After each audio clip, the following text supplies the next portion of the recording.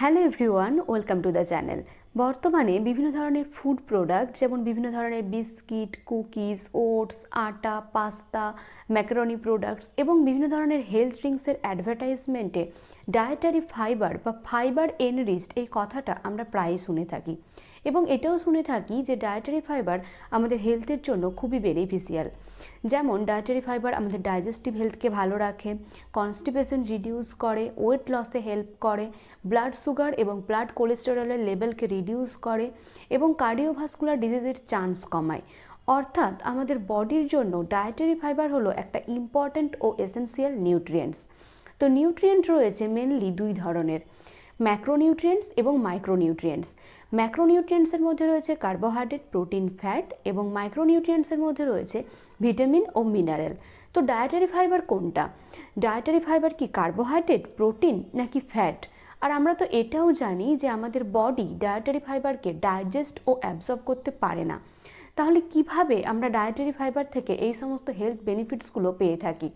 আজকের ভিডিওতে এগুলো নিয়ে ডিসকাস করব। ডায়েটারি ফাইবার কী, এর টাইপ কী রয়েছে এবং আমাদের বডি ডায়েটারি ফাইবারকে কিভাবে ইউজ করে। সো প্রথমেই চলে আসি, what is dietary fibre? Dietary fibre হলো এক ধরনের কার্বোহাইড্রেট, এটাকে রাফেজও বলা হয়, যেটা কিনা আমরা বিভিন্ন ধরনের প্ল্যান্ট বেসড ফুড প্রোডাক্ট থেকে পেয়ে থাকি এবং ডায়েটারি ফাইবার আমাদের বডিতে ডাইজেস্ট ও অ্যাবজর্ব হয় না। ডায়েটারি ফাইবার মেনলি তিন ধরনের হয়, সলিবল, ইনসলিবল এবং resistant starch. Soluble dietary fibre হলো ওয়াটার সলিবল, যা ওয়াটার এবং ডাইজেস্টিভ জুসের মধ্যে ডিজলভ হয়ে গিয়ে জেল ফর্মে চলে আসে এবং জেনারেলি আমাদের কোলনের মধ্যে থাকা বিভিন্ন ধরনের গাট ব্যাকটেরিয়া দ্বারা ফার্মেন্টেড হয় এবং কিছু শর্ট চেন ফ্যাটি অ্যাসিড তৈরি করে। এরকমই কিছু সলিবল ডায়েটারি ফাইবার হলো pectin, inulin, জিওএস galacto oligosaccharide, এফওএস ফ্রুক্টো oligosaccharide এবং বিটা গ্লুকান, যেগুলোকে একসাথে বলা হয় FODMAP, fermentable oligo die monosaccharide এবং পলিঅলস। তো এই সমস্ত সলিবল ডায়েটারি ফাইবারগুলো আমরা পেয়ে থাকি ওটস, হুইট, বার্লি, বিভিন্ন ধরনের পালসেস, লেন্টিল, সয়াবিন, বিভিন্ন ভেজিটেবলস যার মধ্যে রয়েছে cabbage, broccoli, chicory, garlic, squash, sweet potato এবং বিভিন্ন ফ্রুটস যেমন অ্যাপেল, পিয়ার্স, অরেঞ্জ, ব্যানানা, আমলা, জ্যাকফ্রুট। ফ্রুটসের মধ্যে রয়েছে সলিবল ফাইবার পেকটিন। সেকেন্ড হলো ইনসলিবল ডায়েটারি ফাইবার। এটা ওয়াটার সলিবল না এবং গাট ব্যাকটেরিয়া দ্বারা আমাদের কোলনে ফার্মেন্টেডও হয় না। ইনসলিবল ডায়েটারি ফাইবার ওয়াটারকে হোল্ড করে রাখে এবং আমাদের স্টুলকে বাল্কি বানায়, আর বাল্কি স্টুল ইজি টু পাস হয়। ইনসলিবল ডায়েটারি ফাইবারের মধ্যে রয়েছে সেলুলোজ, হেমি সেলুলোজ এবং লিগনিন। এবং ইনসলিবল ডায়েটারি ফাইবারের কিছু ফুড সোর্স হলো হোল গ্রেন, ব্রেড, রাইস, বিভিন্ন ধরনের নাটস এবং সিডস, বিভিন্ন ভেজিটেবল যেমন radish, carrot, tomato, spinach, green leafy vegetable, broccoli, lettuce ইত্যাদি, এবং ফ্রুটস ও ভেজিটেবলের স্কিনের মধ্যেও ইনসলিবল ফাইবার পাওয়া যায়। লাস্ট হলো রেজিস্ট্যান্ট স্টার্চ। রেজিস্ট্যান্ট স্টার্চ হলো এক ধরনের ইনসলিবল ডায়েটারি ফাইবার, বাট এটা আমাদের কোলনে ফুললি ফার্মেন্টেড হয়। রেজিস্ট্যান্ট স্টার্চের চারটে টাইপ রয়েছে, RS1, RS2, RS3 and RS4। RS1 হলো আনডাইজেস্টেবল রেজিস্ট্যান্ট স্টার্চ, যেটা কিনা আমরা নাটস, লেগিউমস এবং আনপ্রসেসড হোল গ্রেন থেকে পেয়ে থাকি। RS2 is also inaccessible to enzyme due to its starch granule. এটা আমরা র গ্রিন ব্যানানা, র পটাটো এবং হাই অ্যামাইলোজ কর্নস্টার্চ থেকে পেয়ে থাকি। RS3 তৈরি হয় রেট্রোগ্রেডেশনের মাধ্যমে, যেমন পাস্তা, পটাটো, রাইস এবং কিছু সার্টেন স্টার্চি ফুডকে কুক করার পরে কুল করলে এদের মধ্যে থাকা ডাইজেস্টেবল স্টার্চ রেজিস্ট্যান্ট ফর্মে চলে আসে। RS4 ম্যানমেড এবং বিভিন্ন কেমিক্যাল প্রসেসের মাধ্যমে তৈরি হয়। তো এই গেল ডায়েটারি ফাইবারের বিভিন্ন ধরনের টাইপ। এবারে দেখে নিই আমাদের বডি ডায়েটারি ফাইবারকে কিভাবে ইউজ করে। Dietary fibre one type of carbohydrate হলেও এটা আনডাইজেস্টেবল। এটা আমাদের স্টমাক এবং স্মল ইন্টেস্টাইনে ডাইজেস্ট হয় না, কারণ ডায়েটারি ফাইবারের মধ্যে যে গ্লাইকোসাইডিক বন্ডটা থাকে সেই বন্ডটাকে ব্রেক করার মতো এনজাইম আমাদের বডিতে থাকে না, যে কারণে ডায়েটারি ফাইবার ডাইজেস্টিভ জুস এবং ওয়াটারের সাথে মিক্সড হয়ে স্টমাক, তারপর স্মল ইন্টেস্টাইন এবং তারপর লার্জ ইন্টেস্টাইন বা কোলনে আসে।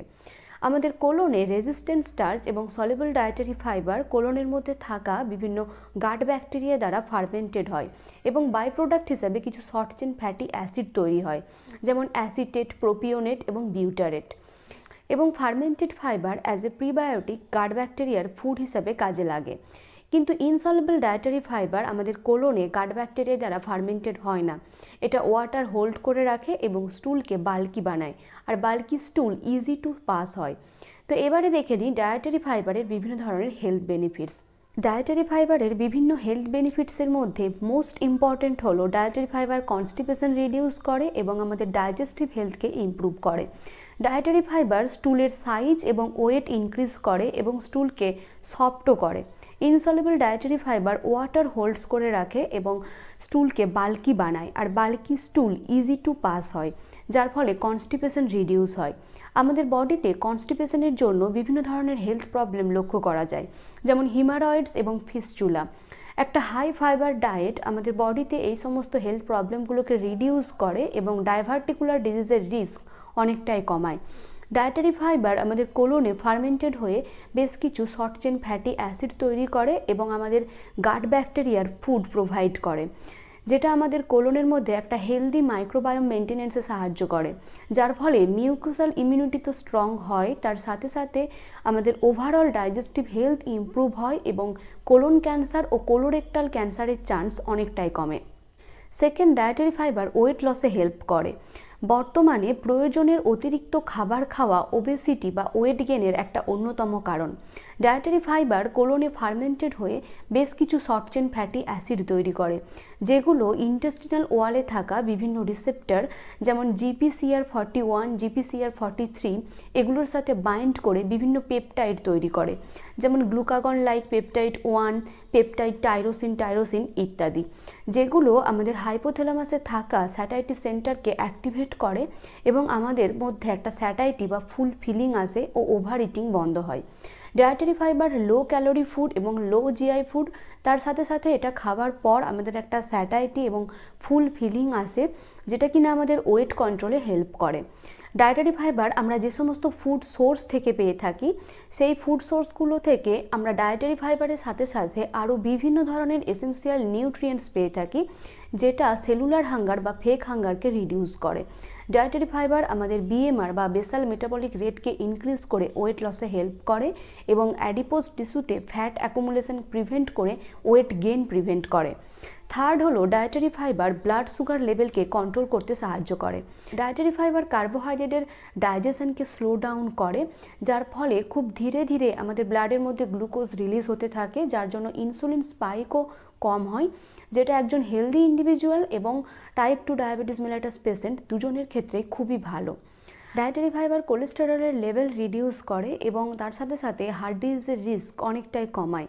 আমাদের বডিতে ফ্যাট ডাইজেশনের জন্য প্রয়োজন হয় বাইল অ্যাসিডের, আর বাইল অ্যাসিড প্রোডাকশনের জন্য প্রয়োজন হয় কোলেস্টেরলের। ডায়েটারি ফাইবার স্মল ইন্টেস্টাইন থেকে পাস হওয়ার সময় ইন্টেস্টিনাল ওয়ালে থাকা কোলেস্টেরল পার্টিকেলের সাথে বাইন্ড করে এবং ব্লাড স্ট্রিমে এন্ট্রি ছাড়াই বডির অন্যান্য পার্টে মুভ করতে থাকে এবং একসময় এই সমস্ত কোলেস্টেরল পার্টিকেলগুলো স্টুলের সাথে বডি থেকে এক্সক্রিয়েট হয়ে যায়, যার ফলে আমাদের বডিতে হার্মফুল LDL এর পরিমাণ রিডিউস হয় এবং বাইল অ্যাসিডের ওভার প্রোডাকশানও প্রিভেন্ট হয়, যার ফলে গল ব্লাডার স্টোনের রিস্ক অনেকটাই কমে। রিসার্চ থেকে দেখা গেছে daily 30 gram intake of dietary fibre reduce LDL level by 18%। আমাদের বডিতে LDL এবং ট্রাইগ্লিসারাইডের পরিমাণ কমে যাওয়ার জন্য ব্লাড প্রেশার কন্ট্রোলে থাকে এবং অ্যাথেরোস্ক্লেরোসিস প্রিভেন্ট হয়। তার সাথে সাথে হার্ট ডিজিজ ও মায়োকার্ডিয়াল ইনফেকশনের চান্সও অনেকটাই রিডিউস হয়। একজন হেলদি অ্যাডাল্ট মেলের ক্ষেত্রে dietary fibre 35 to 40 gram intact করা উচিত ডেইলি এবং একজন হেলদি অ্যাডাল্ট ফিমেলের ক্ষেত্রে 25 to 30 গ্রাম ইনটেক করা উচিত ডেইলি। ডায়েটারি ফাইবারের অবশ্যই প্রচুর হেলথ বেনিফিটস রয়েছে, কিন্তু প্রয়োজনের অতিরিক্ত ডায়েটারি ফাইবারও হার্মফুল। এক্সেস ডায়েটারি ফাইবারের প্রচুর অ্যাডভার্স হেলথ এফেক্ট রয়েছে, যার মধ্যে মেন হলো gastric irritability. Access dietary fibre খাওয়ার ফলে আমাদের bloating, abdominal cramps, ফ্ল্যাটুলেন্স, gas production ইত্যাদি প্রবলেম হয়ে থাকে। তার সাথে কনস্টিপেশন ও ডায়রিয়ার মতো প্রবলেমও লক্ষ্য করা যায় এবং এক্সেস ডায়েটারি ফাইবার কিছু এসেন্সিয়াল নিউট্রিয়েন্টস যেমন ক্যালসিয়াম ও জিঙ্কের অ্যাবজর্পশনে বাধা দেয়। তাই ডায়েটারি ফাইবার সবসময় আমাদের ডেলি রেকমেন্ডেশন অনুযায়ী খাওয়া উচিত। আর যারা ডায়েটারি ফাইবার একদমই খান না, তাদের ক্ষেত্রে তাদের ডায়েটের মধ্যে ডায়েটারি ফাইবারকে গ্র্যাজুয়ালি ইনক্লুড করতে হবে এবং ডায়েটারি ফাইবারের সাথে পর্যাপ্ত পরিমাণে ওয়াটার ইনটেক অবশ্যই করতে হবে। So please like and share the video, and if you R new then please consider subscribing my channel and activate the bell button. Thank you for watching.